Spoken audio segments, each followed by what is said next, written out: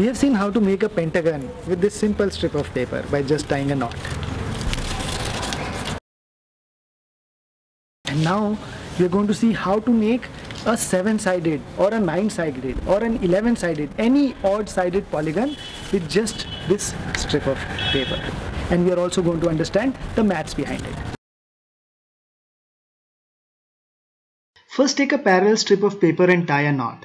Now if we pull both the ends of the strip, we get a pentagon. But to make a 7-sided polygon, we will have to tie 2 knots.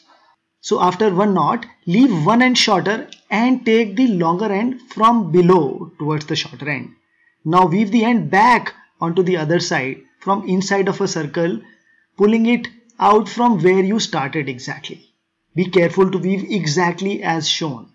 Now the 2 ends of the strip are on different sides, and when you pull them, there is no slack left in the strip and the whole thing becomes flat. And if you count the sides, you have 7-sided polygon. When you open these, you will see 6 inverted trapeziums back to back. And the angle of this trapezium is 2 times 360 by 7, which is 102. Of course, the other angle will be 78. And you can see how you can fold the trapeziums back to make the septagon.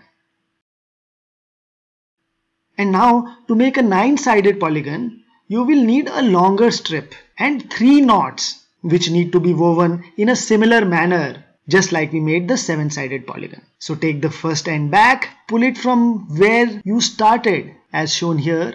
This is the second knot, and then pull it again from the bottom and then weave it back from where you started, just as shown here, to tie the third knot.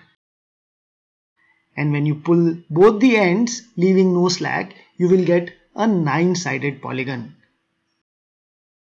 And when you open it, you will see 8 inverted trapeziums with the angle of 2 times 360 by 9, which is 80 and 100 degrees.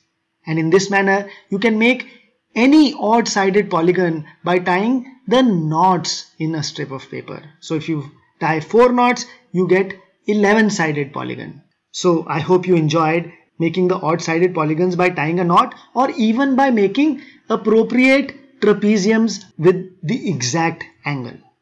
The knotty strip polygon. Thank you.